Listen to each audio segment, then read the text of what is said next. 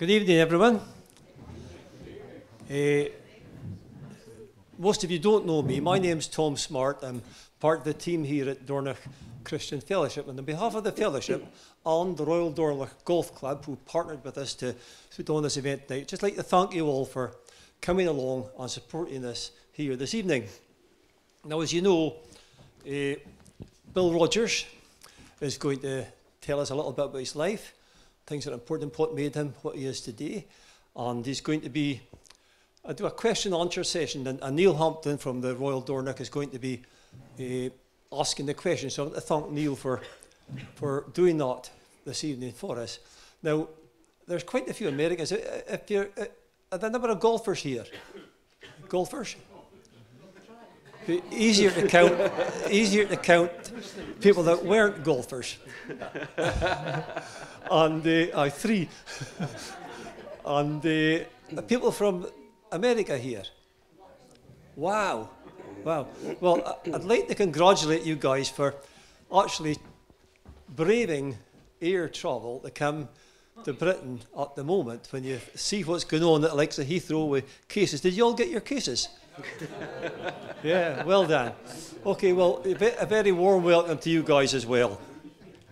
And also, I want to give thanks to Tim Philpott. Tim has been a good friend of ours here at the Fellowship for a number of years, and he's a good friend of the Royal Dornoch Golf Course, and he's the guy that brought this together. So I want to say a special thank you to him, and also a thank you to the people who helped put this on, the food at the back and getting everything set up and that. So a special thank you to you as well.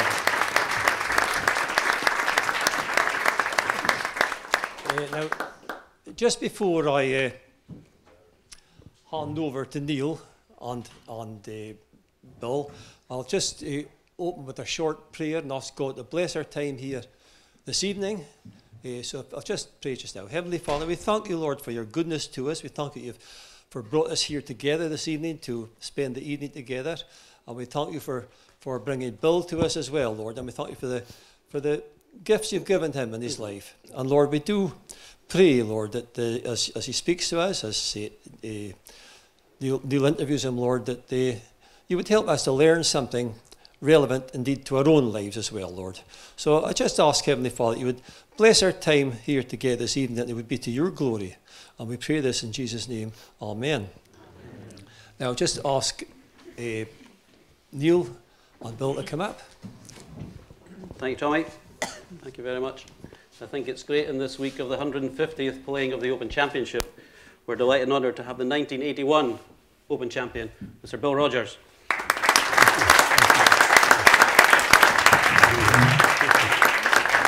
I was very fortunate today to spend 4 hours with Bill. I took him up from St Andrews this morning to be here, and it was great to sit in the car and listen to the stories that he's going to tell you today. So it's wonderful to have that information from you, Bill, to have that feeling of your passion for the game and how you enjoyed the golf and what it's given to you. And I think for us all here, I mean, and Tommy asked us, who all plays golf? Most of us play golf here. But how did you manage to get into the game? What was the spark that got you playing golf, and where did it take you? Well, I was brought up in a Air Force. I was an Air Force brat. My dad was an officer in the military, the Air Force, and kind of lived all over the world. But I would tell you, my family was a golf family. Heck, my dad, he was great at playing with the generals. He was a good player himself, so he entertained the generals. And my brothers and I naturally just picked up the game of golf, and you know, we were kind of good athletes, so we were able to pick up the game pretty quickly. And for me, that was about age 8. And, you know, it was kind of a game that just kind of fit right off the bat. It was something my family loved, and I don't know how early, you know, God tells you that you're a competitor, but at 9 years old, I was competing. The first time I ever put a golf club in my hand, I was competing. So it's been a beautiful ride, you know, being involved in the golf world, and that was my start. And at what point did you realize that your talent was special and it was going to be slightly more than just what we are, club golfers? Yeah. Well, I was kind of strapped up with this competitive desire to play the game really even early on. I just, I could do it pretty easily right from the very start, but that didn't mean much unless I was competing against somebody. I like to play. I like to see how I stacked up against everybody else. And at really a very early age, I started competing. And I think it's just maybe a natural thing for a competitor to want to compete. And I started out much like the young guys even today in the junior ranks, and kind of grew up through the game, had a lot of important people speak into my golf game. But as a really a high schooler, with the thought of going to university on the horizon, which I eventually ended up at the University of Houston, which at the time was a golf powerhouse. Lots of great players went and came out of the University of Houston. I was just focused on improving my skills enough to where I could go to the university and then beyond that play the PGA Tour. That was kind of a dream of a golfer, even at a very young age. So, my dad used to take us to professional golf tournaments, and the Byron Nelson in Dallas, and I actually went to Augusta one time early on as a junior. And so there were plenty of things that inspired me as a young man or a young boy to be wanting to be involved in the game of golf. And it just, from the very start, was a very good fit for me. And I kind of started living the dream early on. Yeah, you've mentioned the University of Houston there, and I think from what we read here that 1973 was a special year for you. Yeah, I had the good fortune of having really good friends, good teammates, and the beautiful thing about the University of Houston was when I got to school, I walked in the door with 23 other freshmen, Bruce Litsky and Bobby Watkins, which came to be my best friends. Heck, we joined 17 others. There were 40 people on our golf team, which is kind of unheard of, but there were a lot of people to test you and to compete with. So that was the beginning part of really kind of developing into a player that might even have a chance to get on the tour. So that was the real proving ground for me, and it was a great experience. College, some of these young kids bypass their college experience. I'd always be one to encourage them to experience the great friends, lifelong friends in college, and then the tour is going to be there. It'll wait for you. But it was only after I got out of school, after 4 years, that I went to the tour, joined the tour. Yes, but before that, All-American in 1973? Yeah, I was fortunate to have a nice amateur career and had several wins as a University of Houston team member. But I guess one of the nice things that happened as an amateur player was I got to play in the Walker Cup matches, which was really kind of the amateur version of the Ryder Cup. We played against Great Britain, and we actually competed at the Brookline, the country club where they played the U.S. Open this year, and we were fortunate enough to win. But that was kind of the final stepping stone amateur-wise before I began to get ready for tour qualification. Yeah. Yeah, the Walker Cup's very prominent for us. I mean, we're hosting, last week we hosted the Senior Amateur Championships here, yeah? And we as a club have stated the claim that we would like to host the Walker Cup. Now you've played the course this afternoon. What do you feel as a match play, a Walker Cup venue Royal Dornoch is? Well, they'd make a mistake if they didn't come to Royal Dornoch. I know that for a fact. A little off track, I would tell you that in the States, especially amongst real golf people, Royal Dornoch is held in very high esteem and really known as, if not the best course in the world, certainly in the top 2, 3, whatever, however you want to evaluate that. But the idea that you would have an opportunity to host the Walker Cup matches, I think it'd be a serious oversight if that didn't happen. But I like your chances.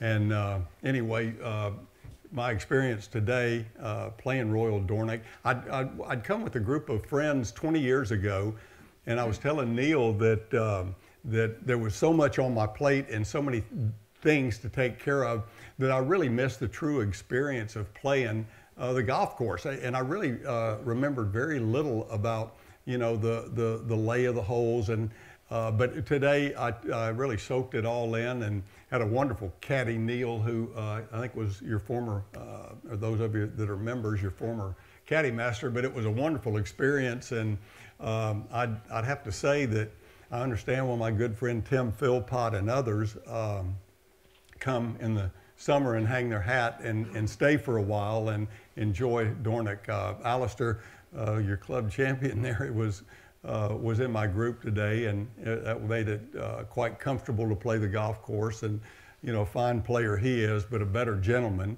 And he was kind of the consummate host. But we had a good day. I love not only your golf course, but the intimate feel of your little town here. This is special. So you know, my wife and I, Beth, who is here with me. You know, we big city, San Antonio, Texas, and so it's nice to kind of escape the big city and get over here into some intimate territory in Scotland. No, it's kind of you mentioned Alexander there, current club champion. Well done again, Alexander, for fine performance on the win this year. Yeah. But coming off the 18th green today, I came and spoke to you both, and Alexander says, ask Bill about Foxy. For those of you that play, you know Foxy is one of our best golf holes. No bunkers, 440 yards of challenge. So Alexander says, make sure you ask Bill about Foxy. So tell us how you played Foxy, Bill. Well, I didn't know other than Neil had mentioned that you might run into some people at the club that they're not concerned with what you shot or what you thought about the golf course, but they do want to know what happened on 14, Foxy. So anyway, I guess that, you know, I followed the lead of Alexander. He'd hit a good shot in there, and I was blind to the flag, and so I finally hit one solid and kind of over the dune that I didn't even see the flag, and we walk up there, and Alistair's 12 feet, and I'm 8 feet, and so somehow I shook that one in for birdie. I felt like, yeah. I think we ought to start a plaque and put those in the clubhouse and those that made birdie. But we've been told that's not possible. Well, I felt it was like 3-net too. I mean, it was like a you know, a real accomplishment. So. Tough hole, but it was that. I was glad I hit 2 good ones there. No, absolutely. But well done. As we know, form is temporary, but talent like this lasts forever. Well done, Bill. Yeah, thank you. Then we move on to your professional career. You turned pro in 1974. Yeah. And I think it'd be interesting to venture into that because, as we've said in the room, we know you for one tournament. But reading your resume, you've had quite a storied career in the professional ranks, a number of wins all around the world. How did it feel to get on tour, and what was the anticipation like when you teed it up the first time? Yeah. Well, I would tell you, I knew really early on in college that I was destined to play the tour. I was so singularly focused that that's really all I had in my sights. And so I was in a position when I finished school that my skills were good enough to, you know, feel like that I had a good shot at getting through the qualifying school. I won't go into all the particulars there, but I was able to get through. And I distinctly remember after getting my card and then Beth and I beginning the tour, I can remember showing up at the first tour stop, which was Tucson, Arizona. And I don't even know if it was at the beginning of my qualifying round or what it was, but I can remember the feeling coming over me. This is exactly where you should be. This is exactly where you want to be. And of course, Beth and I at the time, I mean, we were 23 years old, no kids, but we're living the dream. I mean, you've heard that comment. We really are. We're footloose, fancy free, and doing the tour. And I'd had plenty of friends along the way that had played the tour, so I kind of knew the setting certainly, but.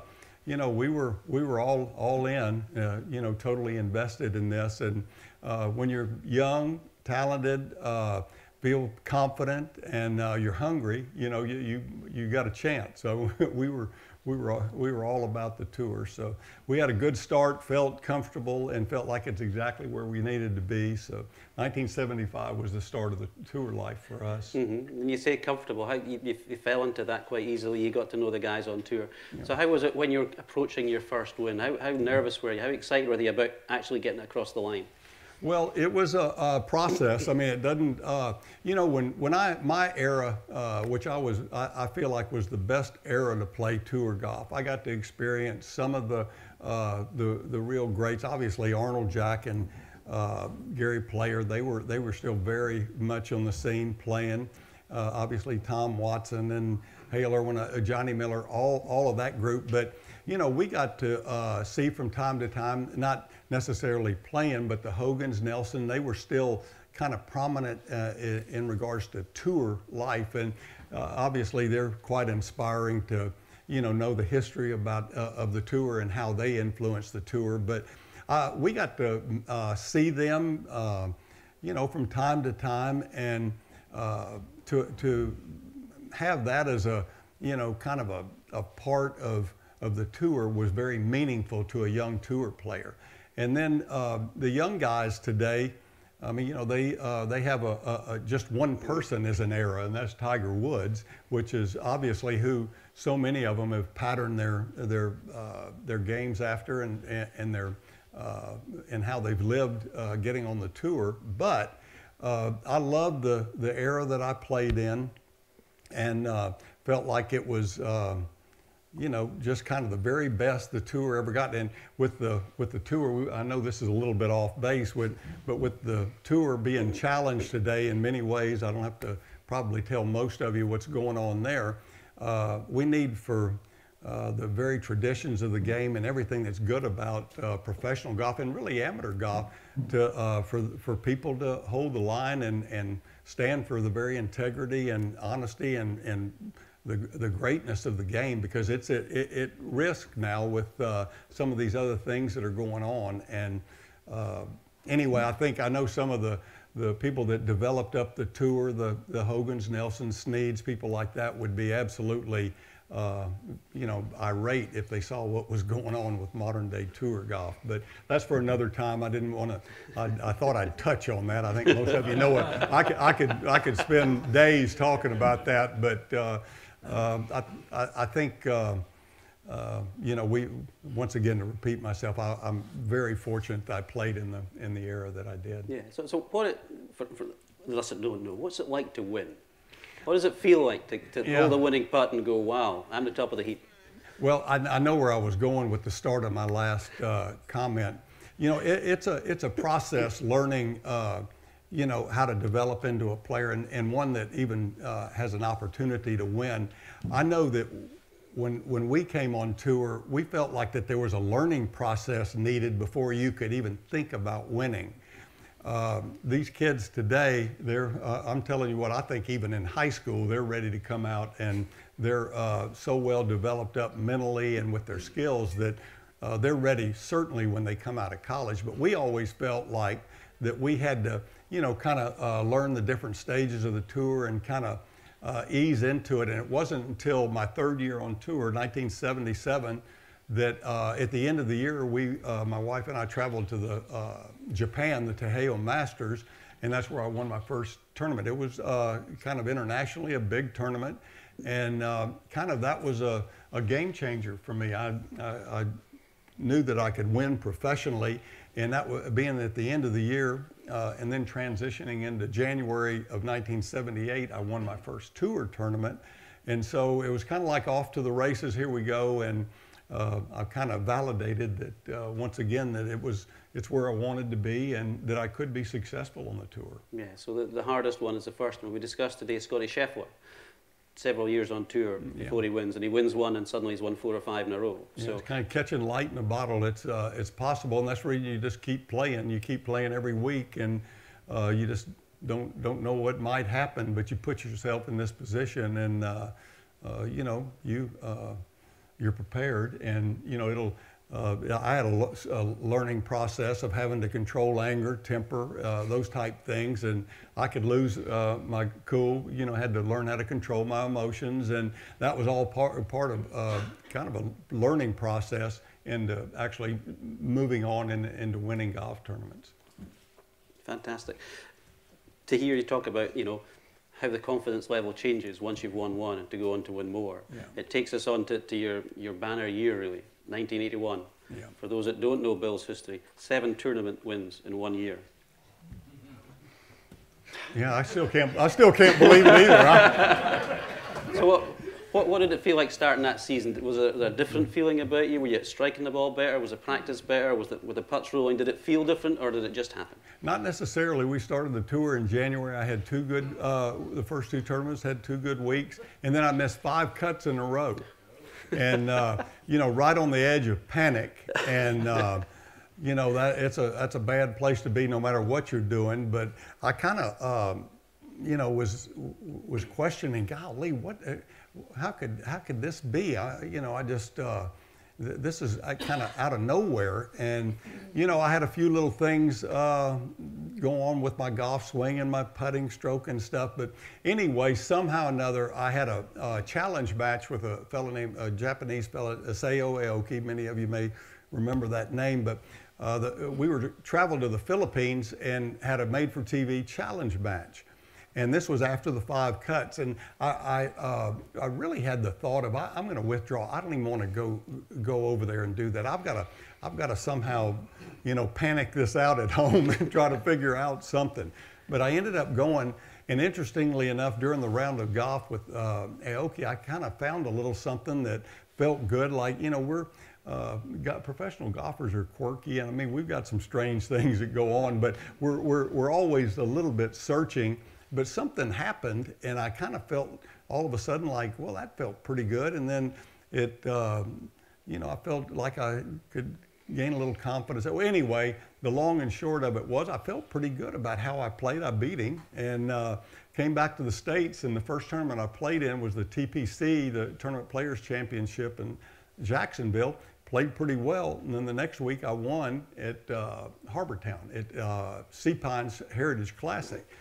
And, you know, I just couldn't hardly believe it that post-panic that all of a sudden I'm back winning. And, you know, that kind of started a confidence level that really kind of was almost catching light in the bottle. And I was full on ready to go. And I don't know if we want to get into all of it, but a month late after that, I finished second in the U.S. Open to David Graham at Marion. He, some of you would remember kind of they call it the perfect round David Graham played, but he did, and I got close, but not close enough. But I was just brimming with confidence. Then a month after that, I come to Royal St. George's in England, and you know, give an athlete some confidence, a lot of confidence, and some fun things can happen, and that's where I was. And I was able to pull out an Open Championship victory at Royal St. George's. So you know, I never dreamt at all of being a major championship winner. We were very happy just kind of cruising along, chiseling out a living, winning here and there, but it was nice. And, you know, the better you play, you get a lot more friends and a lot of good things happen to it. But it really is, the tour really is an unreal type world. The better you play, the less you have to think. If you just find the first tee every Thursday, you know, the whole world is pretty good. But, you know, success breeds success, and I was kind of in that little bubble for a good while. And heck, it's something you never want to lose, never want to end. But I kind of continued that streak through the year, and I think I won 4 more times after that. And oddly enough, I guess I found more of a comfort level internationally than I did at home, because, you know, that year I won on 4 continents, from Australia to Japan to Europe and U.S. And, you know, I didn't see it coming, but I got out of my own way and let it happen. And it was a fun thing. Yeah. Yeah. I mean, interesting that you said you won on 4 continents, but maybe the one that I was most intrigued by was the Texas Open. Yeah. Your home state. Had a lot of people that were involved in the Texas Open that considered that my second major. I won that at, we later moved to San Antonio 4 years later, but the Texas Open, winning in your state is important to every tour player. Every tour player wants to win in their home state. And so I'd had two very close calls, finished second to Tom Watson at the Byron Nelson twice. He snuffed me out twice there. And, but I did get him at the Open Championship in '81, about the only time. But yeah, the Texas Open was special, and my family was there, you know, so anyway, that kind of validated a real nice year. That was a special year. There was also one other thing that happened in 1981. Well, I think and Neil kind of posed the question and asked me, you know, to kind of frame out and to think about the Open Championship, and to some degree kind of, is that the most important thing that's happened to you? And I would put alongside that the 1981 Ryder Cup matches that we played at Walton Heath in England. Kind of, for me anyway, rivaled that, because I was involved in arguably the greatest American team ever put together. And, you know, as everybody here has heard of every name I could mention on that team. It was special, and we were captained by Dave Marr, PGA champion, a Texan. And some of my best friends were on the team: Jerry Payton, Bruce Litsky, Ben Crenshaw. But we were strong on the front end with Nicklaus and Raymond Floyd, Tom Watson, Lee Trevino, Hale Irwin, Johnny Miller, Larry Nelson. I have that picture in my office, and I go in there often and look at it. I said, what are you doing in there? What are you doing in that picture? I honestly believe that, because I mean, there were some phenomenal representatives of our American team that year, and kind of we had a good way with the European squad that year. We beat them pretty good, but that was a fond memory of mine, and one that would be right up there with the Open Championship. But I've been truly blessed to have been able to represent my country twice, Walker Cup matches and the Ryder Cup matches.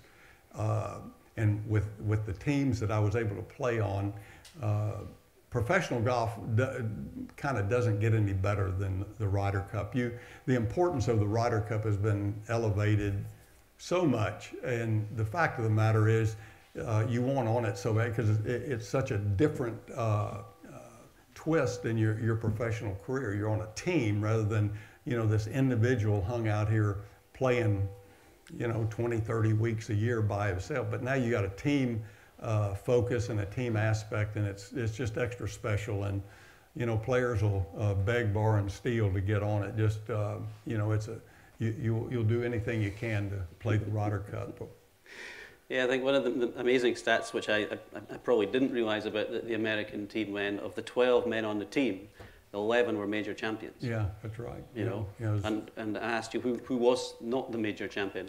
Yeah, my best friend, Bruce Litsky, who, again, back to walking in the door with him, who is not with us. We passed away 3 years ago, which was way too early for my friend to go. But he was very meaningful to that team. I do remember that Bruce and I not only walked in the door together at school, but we roomed together for 4 years. Best friends, our families, best, you know, close, children, the whole works. But what was I going with Bruce? Anyway, I know Dave Marr is pairing up. You know, he's got plenty of input with, you know, Nicklaus and Trevino, Floyd. I mean, he's got plenty of people giving him advice. And all of them kind of agreed, well, golly, Rogers and Litsky, they're both playing great. They're automatic to be teamed together. We'll send them out in the foursomes in the morning, and they can play the 4-ball in the afternoon. Well, we got absolutely thumped in both matches, and we're both, you know, feeling a little bit low, a little depressed. And I remember, you know, kind of having my dauber down a little bit, and Raymond Floyd and I and Dave Marr were close together, and Raymond said, "Give me Bill tomorrow, give me Rogers. We'll win a point for you." And we did. I mean, he took me and coached me through through the match. But that was a good thing to happen. But yeah, we had some special memories there. Yeah, and Bruce, yeah, a fantastic golfer. But there's a story that does the rounds about Bruce and his lack of practice and the fact he didn't play much off season. Yeah, he was a tour player's envy. Everybody envied Bruce because he literally didn't work at it, but he was so strong-minded and had a set way to play golf, which was a big left-right shot cut. I claim it was closer to a slice than a cut, but he was strong. He could hit it a long way, but he played one way, and he could not be convinced to try or do anything else. He said, "I'll go down with this. I'll go down with and this is the way I'm going to play, and this is the way I'm going to do it. I'm not going to practice. I like to play. I like to compete, but I'm not going to work at it." And he didn't. He spent a lot of time with his family and, didn't play as full a schedule as a lot of guys, but he was very successful, tremendously successful, not only as a regular tour player, but as a senior player as well. And they polled a group of seniors at a senior event when Bruce was still playing the regular tour, and somebody had asked the group, who would you most like to pattern your professional golf life after, and all of them agreed Bruce Litsky. Not work at it, but play great. So he was a one-off, though. That doesn't happen very often, I can promise. And again, to finish with Bruce, what's the story of the banana? Sorry? The banana. What's the story of Bruce and the banana? Oh, gosh, yeah, everybody's probably heard his banana story. When he was finished with the tour in October, he would pack up his golf bag, and Beth and I had been to their home. He lived on a big lake in Oklahoma, and he would take his golf clubs in the travel bag and he'd put them in the laundry room, and he would not touch them till he came out to his first tournament in January. Well, his caddy decided at his last October event to put a banana in his driver head cover, just to see if it was true that he was not playing or practicing in the off season.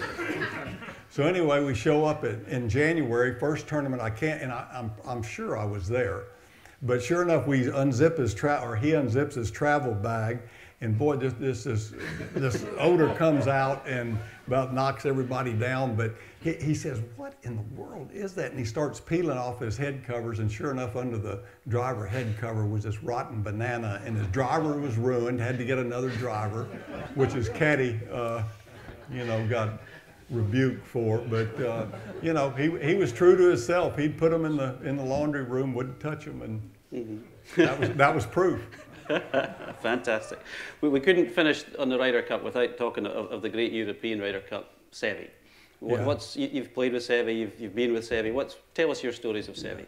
Well, back to my earlier comment about playing the best era, I played a lot with Seve, and Tom Watson, but Seve in particular, we were going good at the same time. He went good all the time, but I got to play a lot with him, and he was very distractive to play with because he was so incredibly talented, particularly around with his short game, that I just felt like a spectator playing with him. And before you know it, he'd shot 68 and I'd shot 75 because I'd watched him all day. But he was a tremendous talent and very controversial. He was a strong-minded guy. He had a lot of issues with a lot of the American tour players for sure. He was very controversial in Ryder Cup matches. But I loved him. He was always very kind to me and respectful, and I was of him as well. But there's never been, I know Tiger Woods, Phil Mickelson are the top of the heap when you start thinking about great players with great short games. But arguably, Seve Ballesteros had the best short game and was just phenomenal to watch.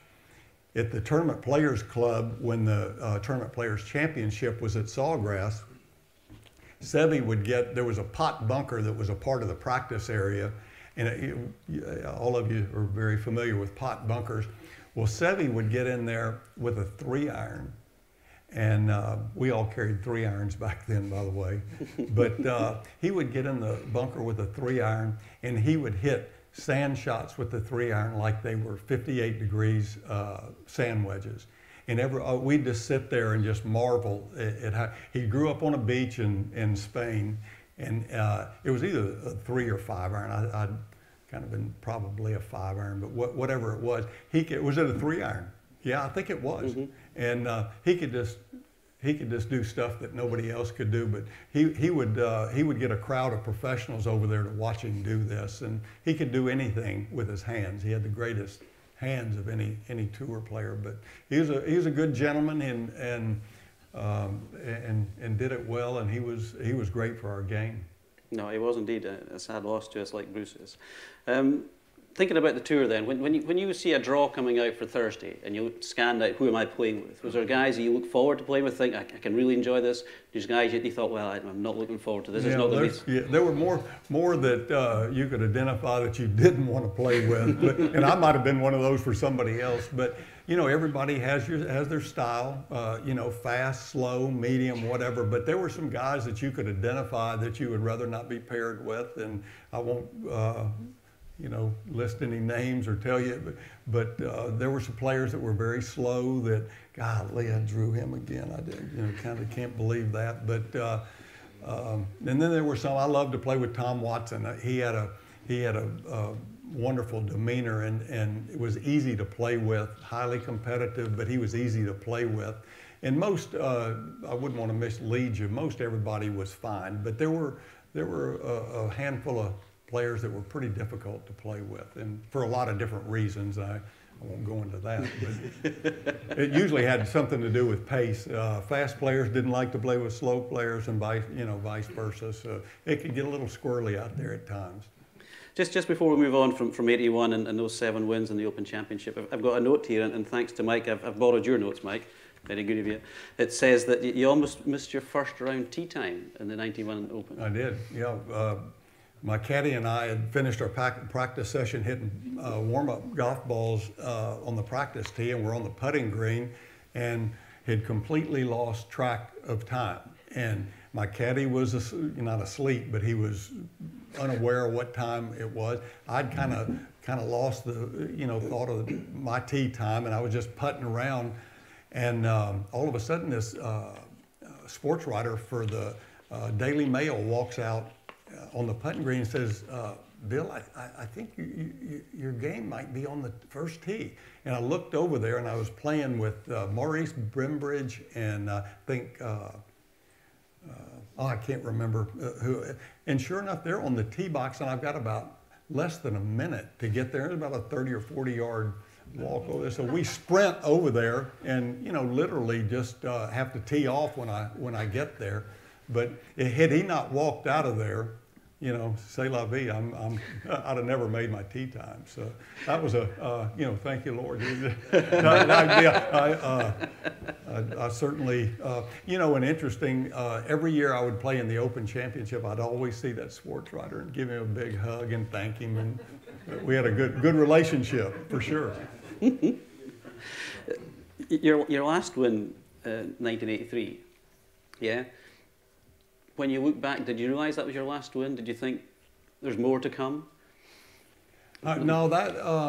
However, it was in New Orleans, and I I played a nice tournament, and it felt good to win again. And heck, I kind of felt like things were right in order. And one thing interesting about that, we just had our first child, our daughter, and. That's a game changer. But as it relates to traveling the tour, that changes the landscape, and so not that's exactly related to winning again. But the life is good, and it feels like everything's right on track. And I don't know. Not long after that, I'd played so much golf in 1981, 82, 83, well, early 83, and as I mentioned, it had some success a lot of different places around the world that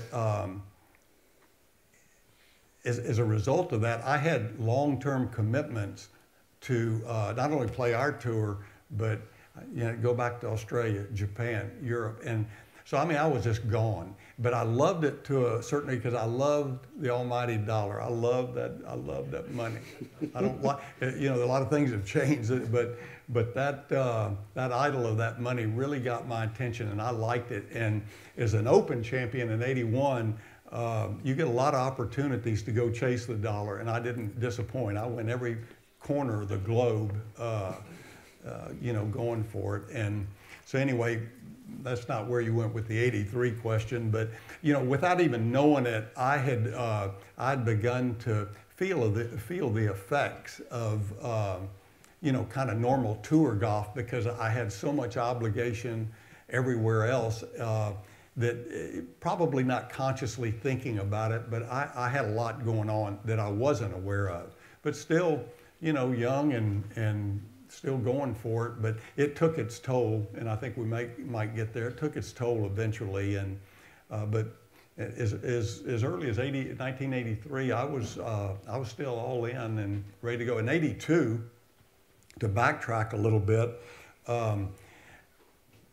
I'd finished my 1981 was a magical year. I'll never forget teeing it up in early January.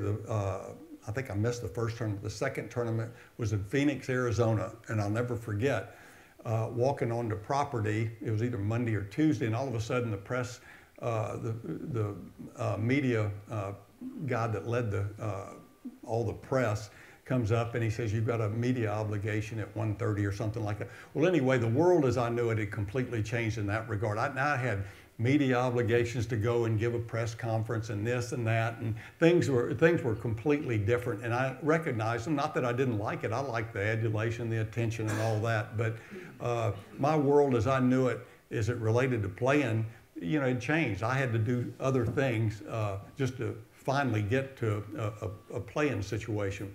Be that as it may, Thursday morning rolls around. Like I said, my first tournament of the year. I tee my ball up, and the guy that announces the players, Bill Rogers, 1981 Open champion. And gosh, I hadn't heard that, you know, since certainly from anybody announcing me on the first tee. And I can remember that kind of got my attention, and I tee my ball, step behind my shot, visualizing my shot, and all of a sudden the thought came over me, you've got to do it again. You've got to validate what you did last year.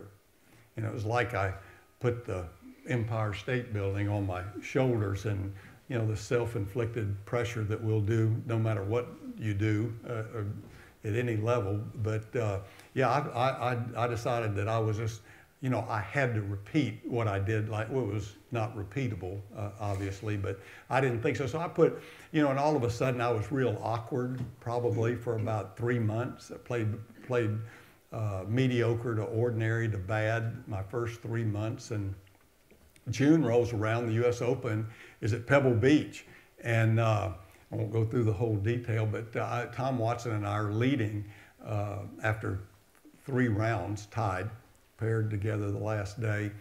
And anyway, the long and short of that is that you know, it was his time to win. I led the Open through 54 holes, 9 holes that day, but then, you know, Watson heroics, he ended up winning. He did some just ridiculous things. Has anybody seen the chip in that he had on 17?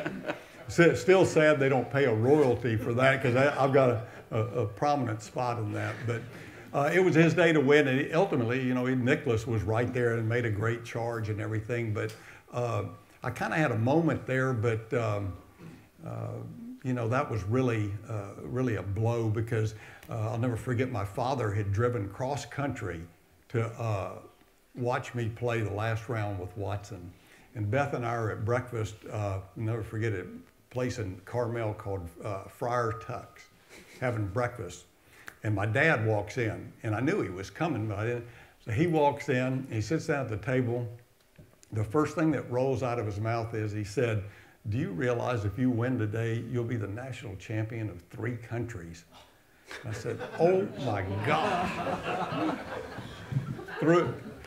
About heaved up all my breakfast there, but could have said anything but that. And you know, I often say that an athlete is very fragile, and you know, you've got this mentality going, and But the long and short of it, that didn't affect me that day. But that was a heck of a thing to hear before the opening round. And he was right. It'd have been a heady spot to have been. But anyway, the rest is history. Yeah. When we look at a lot of players on tour now, they all play for a long time. They're all, you're physically fit, they're physically fit. But you only did 14 years on tour, which in today's parlance is quite a short career on tour. How did the end come about? What were your feelings? You talked about that moment with Tom Watson there. Was that the beginning of the end, or is that a catalyst for you thinking, why am I here? Yeah, not really. It was a few years later, but all that I'd mentioned before, and things beginning to take a toll. I could kind of sense maybe as early as 1985 that things just didn't feel quite like that. I'd actually gotten a little complacent with working at it. Like I said, I'd gone hard. Frankly, was fat and happy. You've heard that expression. I'd made a bunch of money. And I'm in the world, man. I'm cars and houses and boats, and I'm trading cars about every 3 months. It seemed like, and just absolutely crazy type stuff. Had no real basis or foundation with which to, kind of manage all that had come our way.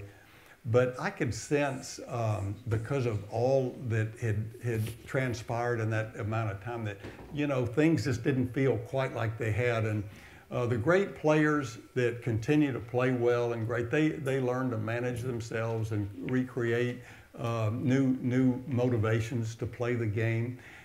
Because it can become quite a monotonous thing. You do the same thing year after year after year, and kind of finding new ways to be motivated is a real important aspect of playing the tour. But about 1986, I think, and that was my last exemption year to play in the Open Championship, the Masters, and the U.S. Open, I began to question whether, is this something I'm going to continue to do. 1987, I kind of really fell off in terms of, just didn't hardly want to play much. In 1988, I just went through the motions. It was my last official year to play the tour, and I had a 3-year exemption beyond that. I could have continued to play, but I felt like the time was right to leave the tour. Beth didn't. She loved the tour life. She was good at it. And it's very important to have a supportive spouse that can support you and take care of all the details to where all you have to do is play. But she loved it, and she was kind of sad, I think, for the reality that we might not be doing this much longer. So anyway, I left the scene after the 1988 season, and ready to try on something different. Yeah, and it's intriguing as to what you did next, actually. And you didn't give up the golf game altogether. You got onto a different form of working in golf. Yeah. Probably any tour player would probably tell you certainly in my era, that the last thing that they would, and this is all due respect to this profession, because it is truly a high calling profession, that being a golf professional at a country club or a golf club and what they do. But the last thing a touring professional, a professional golfer would tell you that they would want to do or have to do, especially a successful tour player, is that you are going to be a club professional at a country club. And God saw it fit to where that was where I was going to start my humbling process at a country club. And, I got my feet under me. It took 6-8 months of sorting things out. And the opportunity came forward that the San Antonio Country Club is looking for a golf professional. And initially I said, well, I'm never going to do that, I can guarantee you. But from the encouragement of many and kind of some prayer and thought about, this next chapter in my life, it came pretty clear that that's what I was going to do. And then, where I'd been in a world, in a profession where, it was very much self-serving. It was all about me, all about self. I'm getting ready to transition into a profession where now I'm serving 1,500 members in a golf country club setting, which I found out was a sweet spot for me. I love people, I love to serve, and it was the perfect place for me. And as I'm given the great opportunity of this, able to reflect back, I know God's hand was firmly on my life, and we're gonna see what happens in this little transition period, and see how you're gonna evolve and being a club professional. But I learned so much, many wonderful people, and a lot, interestingly enough, at this point in my life, leaving tour life, the most important people in my life began to come right in my path. And people that were mentored me, spiritually mentored me, and coached me, and loved on me, frankly, and fellowshiped with me, all the things that a good friend needs, leaving where I was and where I am now. So, heck, I found it to be, a tremendous point in my life. And I was telling Neil earlier, when I left the tour, one of the great affirmations of knowing that I had chosen right to go home and begin a new beginning was I never missed the tour 1 second, never missed competing 1 second, never missed any of the lifestyle or what the tour, had offered up for me. Forever grateful for that beautiful 14 years, for the most part of which there were a lot of ups and downs and in-betweens.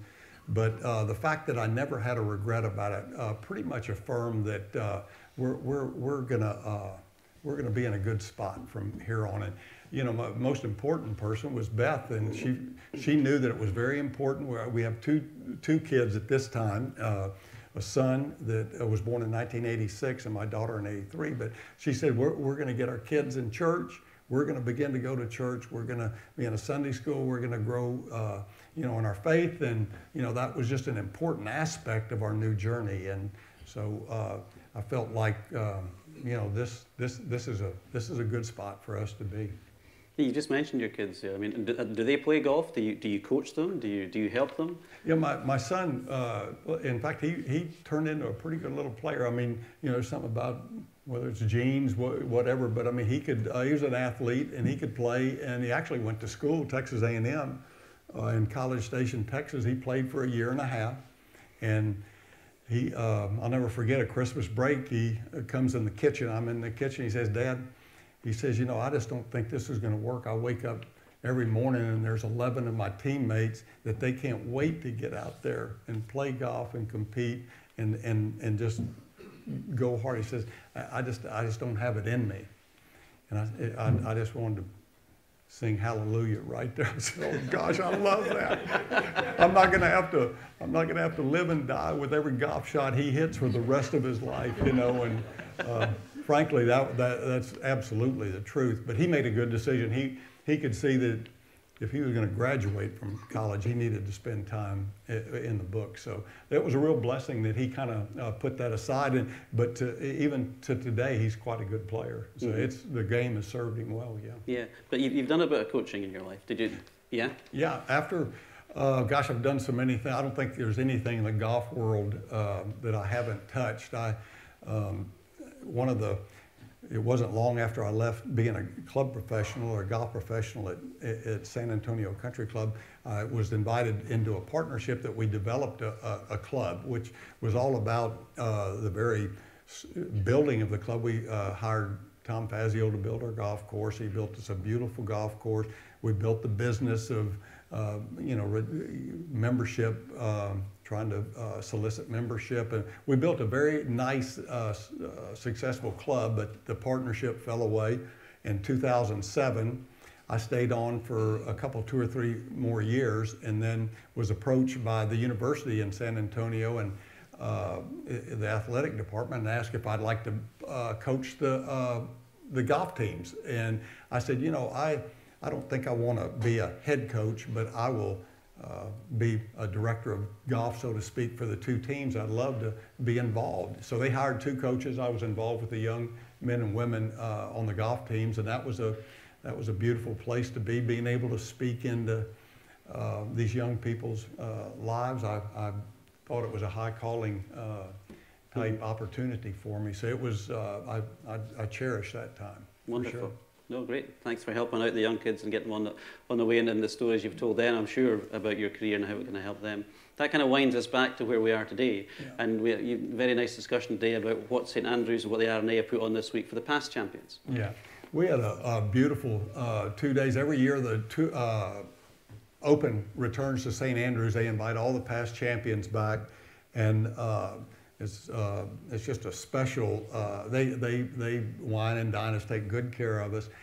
Monday this year they had a 4-hole challenge where all the past champions. Well, this year it was different in that we were paired with some different players. There were some handicapped people involved in the day. There were women that were involved in the 4-hole challenge. I know Laura Davies was there. She was one of the highlighters of the four holes. But I played with 2 amateur champions, a British amateur champion and a European amateur champion. I was originally paired with David Duval and Ernie Els, and neither one of them showed. So I don't know exactly what happened, but I played with the 2 amateurs, had a wonderful time. And one of the teams had a fellow that played with 1 leg. And you know, a lot of the amputee golfers these days have prosthesis that they're, you know, fitted with and able to do quite well. Well, this individual, he's from Spain. This guy was something else. He doesn't have a prosthesis. He was born with, you know, a leg with, he had no leg below his knee, but he walked around with his crutches. But to hit a shot, he dropped his crutches, and he had, it was his left leg, and he just hit his shot with. It was unbelievable how good he was. He drove it just like, just like if he had 2 legs, and kept his balance, you know, through all of a full swing. Everything was remarkable stuff. But they had a little small woman that played that, I don't even. She had some kind of intro into the game that was, and she was a highlighted player in whatever league that she played in, and gosh, all kinds of different people that made the day special. But the highlight was the champions dinner on Tuesday night, and I had the great privilege of sitting next to Ernie. He didn't show for the golf, but he showed for the dinner. So I was sitting next to him, and we had a wonderful conversation, and particularly about how all the South Africans seem to be such good swingers of the golf club. And, he's just a fine gentleman. If you need somebody to pull for on the tour, pull for Ernie Els. He's a wonderful man. And I was able to visit with him in between. Trevino sat right across from me. And there was just he was nonstop chatter from the time we sat down. And if I even looked away from Ernie and looked at him, boy, he was right on me, and he's telling some of his old stories. But it was tremendous. I got to meet some of the players that I'd not met before, and they were new champions actually. Jordan Spieth and Shane Lowry, Colin Morikawa. They were all there. It was a neat collection of people. And Jack Nicklaus, who had been honored that day, earlier in the day, as a citizen of St. Andrews, whatever that was, he was there present at the dinner and asked to speak. And he was really quite emotional because he had mentioned 2005 was supposed to be my last year, and I made the comment that this is my last Open championship. And he stood on the Swilken Bridge and waved goodbye, and he said, but when they asked me to come back to accept the Citizen of St. Andrews, Michael, is that what it's called, or the? Yeah, I think the Freedom of St. Andrews. Freedom, whatever that was. There's only 2 before him that had received this, Benjamin Franklin and Bobby Jones. So he said, how am I going to turn that down? But he has a love affair with St. Andrews, frankly. He brought all his kids, his wife, and it was wonderful. But he talked about that a little bit, and recognized the RNA and a lot of the players there, and for different reasons. But it was quite interesting to listen to. He sat down, and it was an immediate standing ovation. And I'll never forget this. And if asked about did I have a highlight at this year's Open Championship, but you know, I'm at a long table here, and Nicholas is over here, and everybody's standing up, and it's a long ovation. And I peeked over there at him, he's just bawling. I mean, just absolutely crying, you know, and that was a great tribute. I bet you he probably, you know, was impressed as much with that as he was the award he had got earlier in the day. But, you know, that was a highlight. And then Gary Player gets up and speaks. And he's a live wire. He's something else. I think, you know, I think he would really, I think he's going harder now than he ever has. He's 86. The only guy in the room older was Bob Charles, is 5 months older than him. He's 86. But Player thinks he's a comedian. I'm telling you, it's unbelievable. I mean, everything out of his mouth are these one-liners, and he's just full of life and fun, and he is funny. But he gets up and he gives this remarkable, eloquent speech. He was prepared, and not that it was read off the sheet prepared. He just knew it from the heart. And Jack Nicklaus and him are best of friends.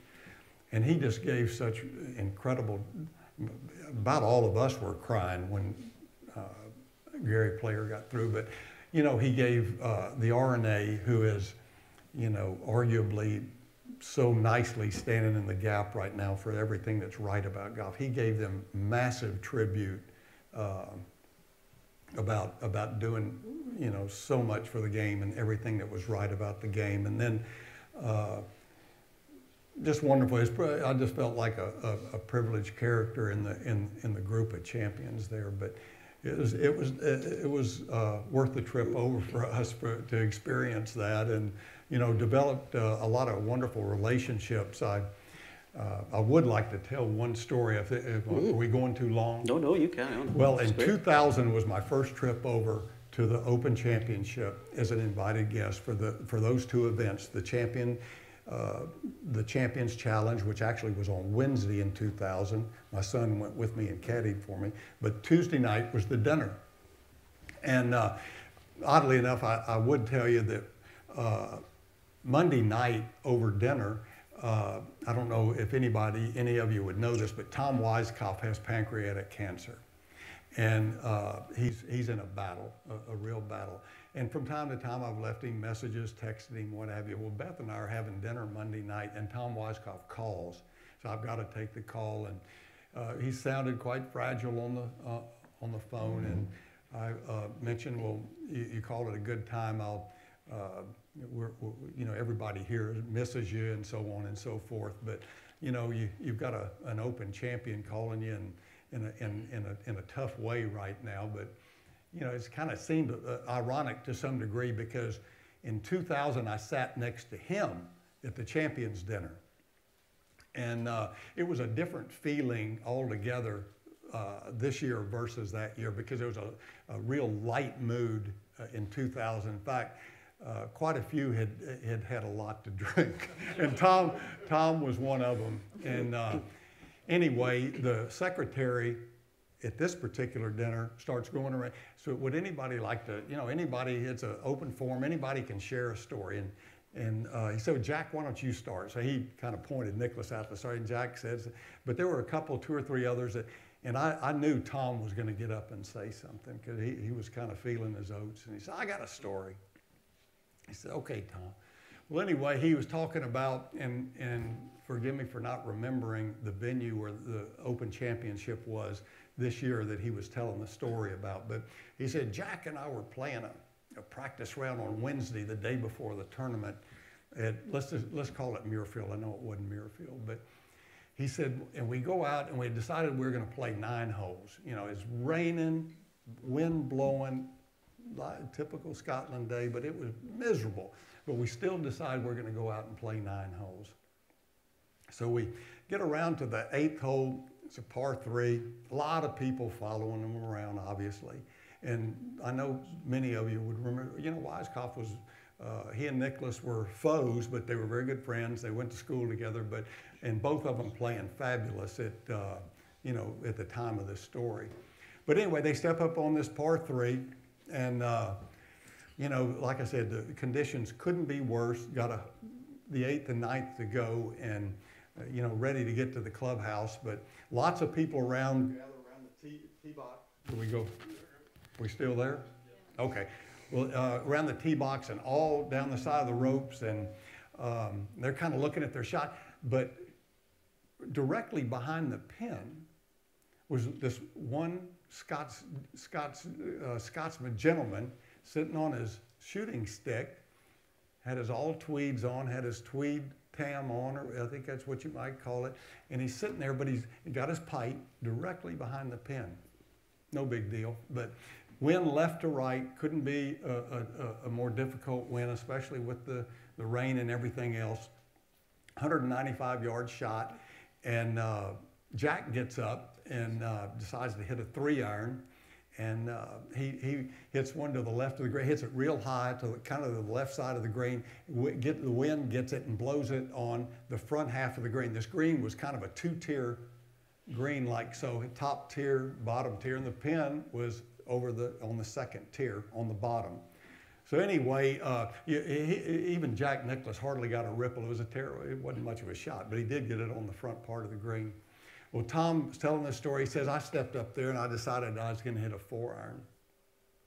So he pulls out the 4-iron, and he said he said, I hit the best 4-iron of my life. It started right at the pin, hooked to the left side of the green. The wind got it. Ball comes down, lands on the top tier, pretty much in line with the pin, disappears over the hump there to the bottom tier. And as a tour player would always do, you look for reaction from anywhere around the green, and this guy is sitting there right at the pin, doesn't budge. So Tom says, well, it probably curled off in the bunker. There was a bunker just to the left of the green, probably caught the slope, went in the bunker. Doesn't make any difference. But they walk up there, walk on the green. Jack walks over to his ball. Tom gets to the top plateau right there and kind of looks down around the hole, no ball. Kind of walks over to the left bunker, no ball in the bunker. Walks through the green, and he sees this guy sitting there, and kind of walks back there looking for his ball. And all of a sudden, Jack says, "Tom, your ball's in the hole. You made a 1." So Tom's right here next to the guy, and he says, "Sir," he said, surely you saw that ball go in the hole." He said, "Surely you thought that was a good shot. You didn't budge." The guy's sitting there, hadn't moved. So he takes the pipe out of his mouth, looks up at Tom and says, "Laddie, 'twas a good shot, but it's only Wednesday."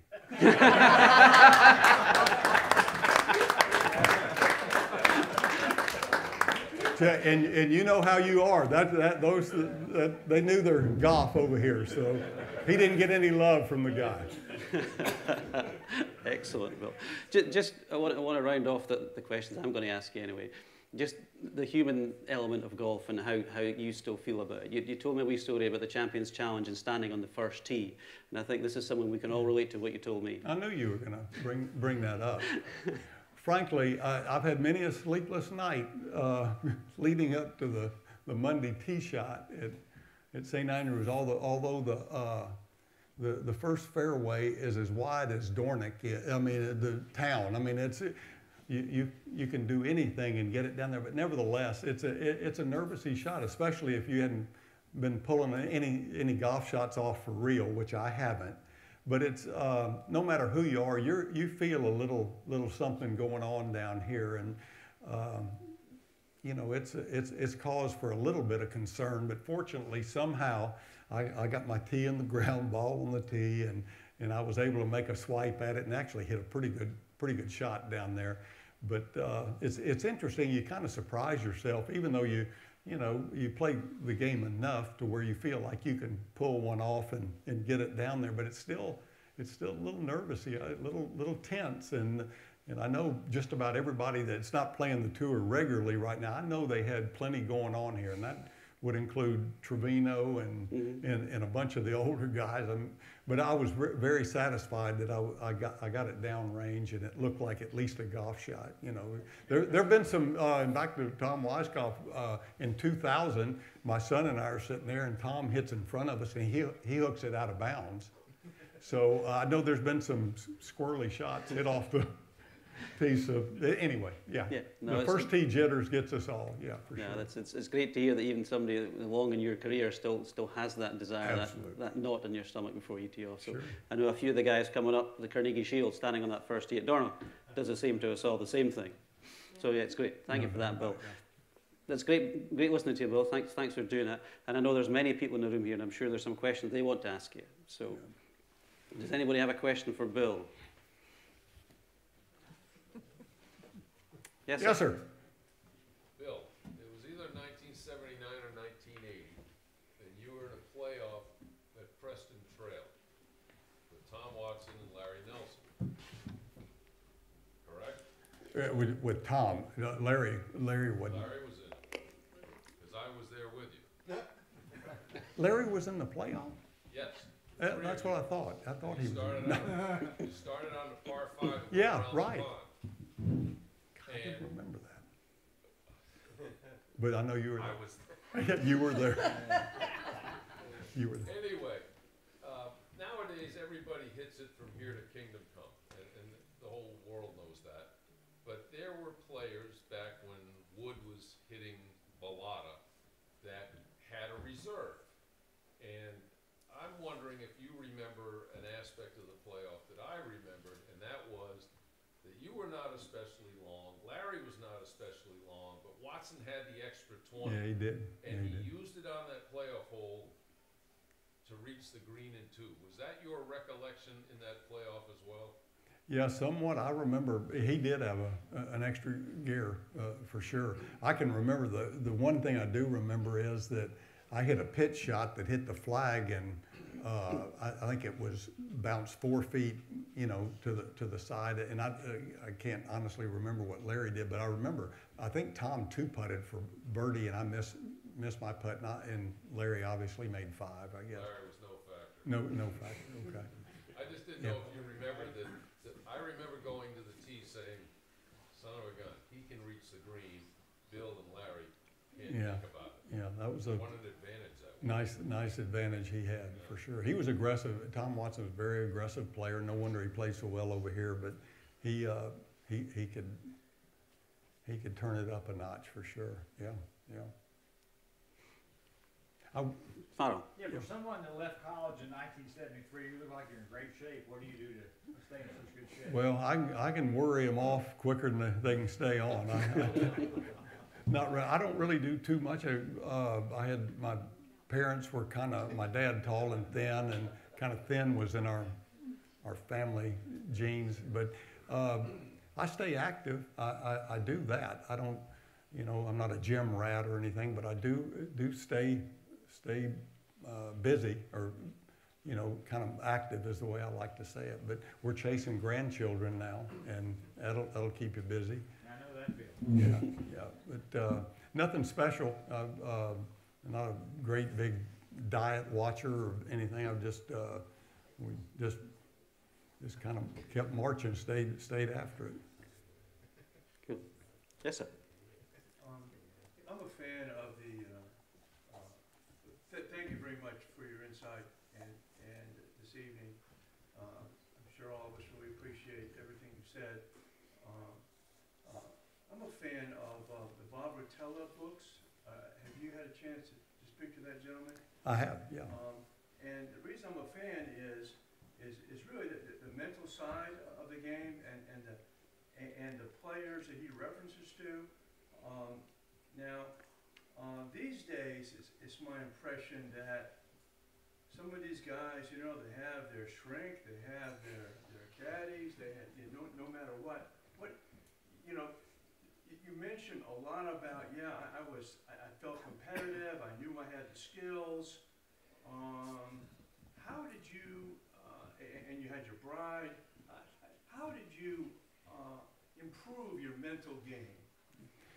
Well, I think even though you're in the beginnings of your tour life, you evolve as a player, and I was none too put together as a complete player by lots of experiences, lots of failures. I mean, you know, business, whatever we do, we're going to learn more from mistakes. And I think I was a good learner in that respect. I kind of played a way of what I call almost mistake-free golf. I wouldn't, you know, didn't play out here too much. I played in front of me. I was just able to keep the ball in front of me. I could manage the golf ball, and that was quite a good asset. But let me tell you, I had plenty of meltdowns, plenty of failures. I had plenty of times to learn how to control my emotions. Lots of opportunities like that, and a lot of people never get through that threshold. They give in to the you know, whether it's panic or the getting too fast and not being able to calm yourself, however you might do that, but it's necessary because things, as our good friend Gary Player says, you have to love adversity. You have to embrace it because it's a game riddled with adversity. You know, everybody can do it when it's easy and when things are going well, but I don't care what you've done, you're going to run into some kind of challenge in a round of golf, whether it's your first round, last round, you know, it doesn't make, and you have to have things that you can rely on to get you through. And you know, we hear about breathing, you know, taking deep breaths and calming yourself, but you know, you have to learn how to control your emotions because your body chemistry changes. Man, everything wants to move 100 miles an hour. The last round at Royal St. George's, I had a 5-shot lead starting the last round, and that so quickly evaporated. I made double on the 7th hole, and now probably 6 to 8 people were within 1 shot all of a sudden, just like that. 5 shots to 1 shot in 7 holes the last day. But I'll never forget walking to the 8th tee. I was able to calm myself and understood, you know, got my feet under me. I was able to calm my mind. You know, things want to race, but experience had taught me my tendencies were to completely get out of control, and frankly, you know, so much so that you remember as a kid just, you know, throwing in the towel. Oh gosh, you know, here we go. You've thrown it away. But clear thinking and understanding that, you know, I'd played very well up until that point and was, you know, quick to get my emotions under control, to repeat myself. But there was experiential learning is so valuable. You know, you can go through all the books, all the, you know, little nuggets in there, and you can underline them, you can write them down, but you have to experience adversity, and you know, it holds true for anything. But it's golf is a great learning ground. Even at the amateur level, it doesn't make any difference what level you're at. But you know, the final frontier is this. You know, everybody can do and hit it. But boy, if you can't do this, you've got no chance. You'll get to a certain level, maybe somewhat successful, you know, kind of maybe mediocre to good or whatever. But you know, to really get to a pretty good level, you have to, it's really an adventure to learn who you are, and learn who you are when things are going perfect, well, or how to handle adversity. And so it's a great life teacher, frankly. That's more than you wanted, but that's kind of that's kind of the deal. It's always a great study to see the ones that in my day when I played, and others, you could see players, you knew them, you knew who they were. Get right there, couldn't do it. You know, they just could not break through. And you know, it doesn't feel good necessarily either. I will tell you that, to be in the heat of battle, and man, you know, things all churning up here, and boy, all the extraneous thoughts that can come to your mind. But you have to be mentally strong to work yourself through that. And there's a lot of things that can happen from that tee shot to the second shot, from the second shot to the green, whatever. Lots of things, but you're trained to do it. You know, you kind of are in your own little world. marching through. Anyway, you know, something I'd like to share at this time is kind of a relative, not really in that thought line at all, but it really wasn't until I left the tour that, like I said, that world is somewhat unreal and, however, very attractive from a worldly perspective about, gosh, it's I mentioned living the dream, but gosh, who wouldn't want to play tour golf, be successful, you know, the adulation, all the stuff that comes with it. But along with that feeling of I've got to validate, as I mentioned before, I got to validate what I did last year. You know, there was to a certain degree, and trust me, I wouldn't want to fool you. I loved it. I loved all that came with it. But there, deep down, I could sense that, well, there's probably got to be more to this. I mean, there's a somewhat of an emptiness. Who am I really that I've got to believe, coming off of this fabulous year, that, and I've got to think that I've got to redo this, and you know, whose standards am I living up to? You know, certainly the worldly standards, you know, is all about performance and with the opinions of others. What may, you know, what are they going to say if I don't? And boy, buying into that is a I'm sure some of you have experienced that, but that is a dicey little kind of place to find your identity and who you really are, because man, this golf, you know, this the business, the world's standards are fickle. Boy, if you about, are you good enough today? We'll forget about you if you're not performing. So a performance-based identity is a troublesome place, and it wasn't really after I left the tour till I began to understand that. And frankly, beginning a faith journey, you know, understanding where I fit in God's kingdom had everything to say about who I was and where I was headed now. And, you know, an important phase of my life, because, and in fact, have invested the last 25 years or so in watching what God has to, where He's wanted to take me, you know, a new adventure. And boy, it has been an adventure.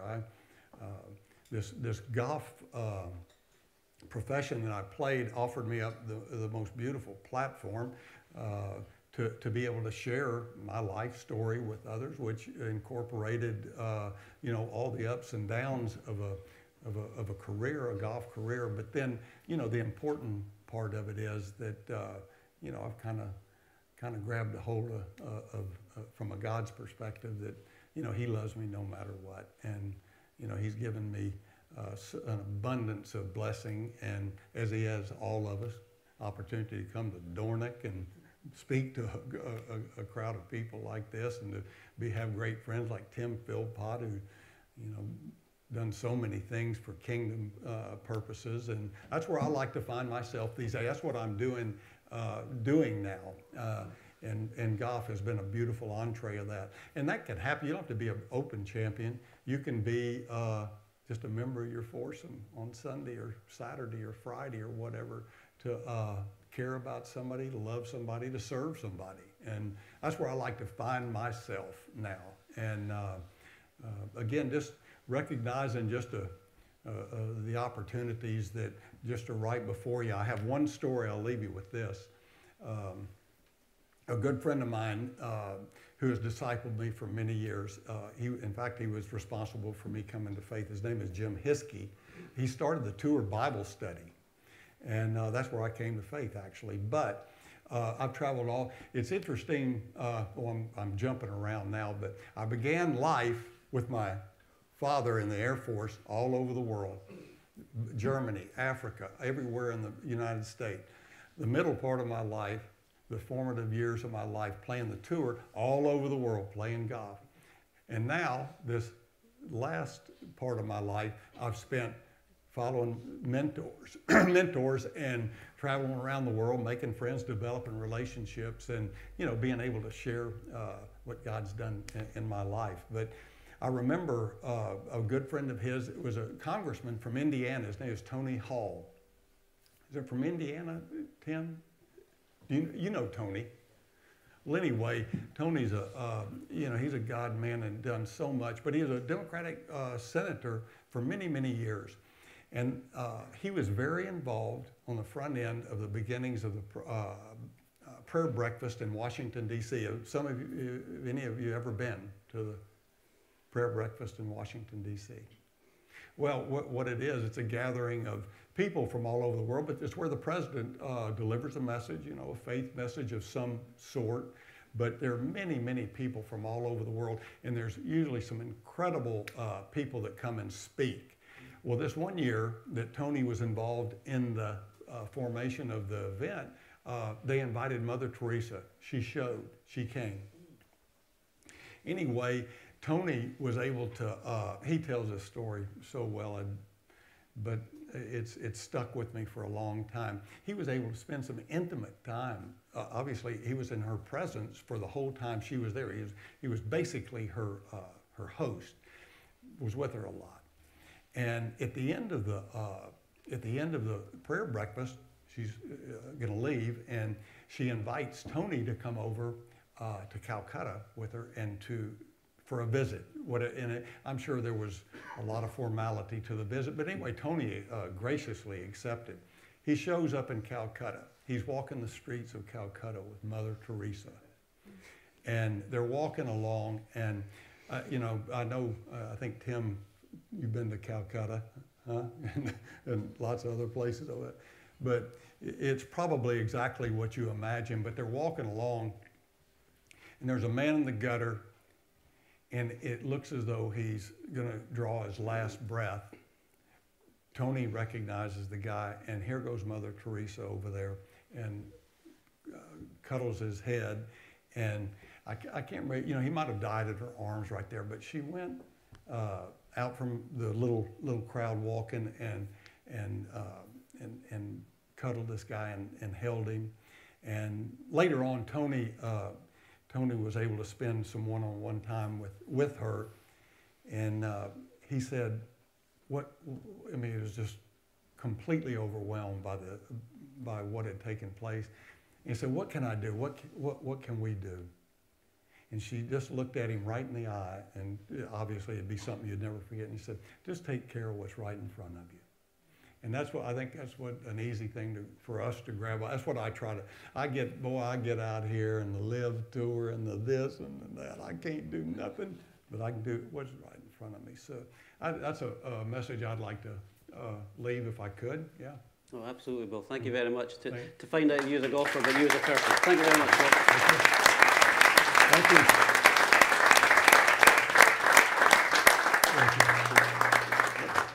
Just hand over to Tommy now to wrap it up for us. Okay, just to thank Bill again for sharing his life's journey with us. And I'd like to just to say to you, you don't need to rush off when we're finished here. You can hang about. There's more tea. There's certainly more cakes and stuff out there. Please take some. And I'd like to ask Tim to come up now and just say a few words and close the meeting for us. Yeah, I'll just take 2 minutes. Bill's my good friend, and we want to give you a gift this evening. I'm a little bit of an author these days. I've written a golf novel called Player's Progress, based on Pilgrim's Progress. But the reason you might be interested is it all happens here in Dornoch. Starts on the first tee at Dornoch. And it's in the year 2056. It's a novel. And by then, Royal Dornoch has been ranked as the #1 greatest golf course in the world. Yeah. And part of that is because they toned back the equipment in the golf ball so that par 70 and 6,800 yards is good again. So I've got a dozen books back there, and the first 12 members of Dornoch who would want one, please grab one. And they're free of charge. I know usually you only read what you pay for, but we got 12 free books back there. I've written 2 other little booklets that you would enjoy. One called Life in the Garden, Why Golf Might Be More Important Than You Think It Is. It's all about creation and the creation of places like Royal Dornoch. And then another booklet called The Eternal Mulligan, Everybody needs a mulligan in your life, which leads into this 30-second story. I never heard his Mother Teresa story in my life. But Bill, I got to meet her twice. And the second time I met her in her home in Calcutta, I was congratulating her for how great she is. Mother Teresa, thank you for all the good that you do. And she explained the gospel in 10 seconds. She leaned over and she touched me on my elbow, which was her way of telling me to shut up. And she said this, and this was Mother Teresa: "I'm not good." And then she turned her eyes toward heaven, and she said it so softly that I had to be sitting 2 feet away from her to even understand her. She says, "I'm not good." And then Mother Teresa said, "Jesus." There's the gospel message. I'm not good, but Jesus. So Bill, thank you. That's what's kind of saved us, isn't it? And so let me have a closing prayer and we'll go home. Lord, we thank you for this great man, Bill Rogers, who's lived the life really that all of us wanted to live. He made it to where we wanted to be, but we weren't good enough.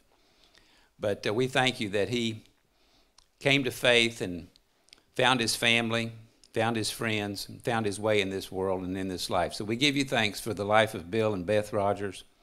We give you thanks for the great game of golf, for our friends at Royal Dornoch Golf Club, which is in fact the greatest club in the world. We thank you for that. And our friends at Dornoch Christian Fellowship, who blessed us tonight with the food and the space and the fellowship. We give you great thanks for these wonderful Christian people in Dornoch. We thank you for this in Jesus' name. Amen. Thank you all for coming. Yeah. Well wrapped.